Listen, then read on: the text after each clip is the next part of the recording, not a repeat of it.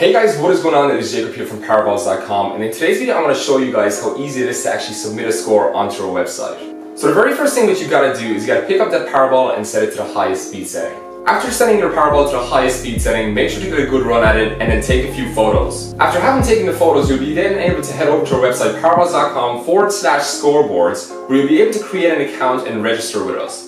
After your account is created, make sure to take those photos, upload them onto the website, and then one of the moderators from our office will approve your score.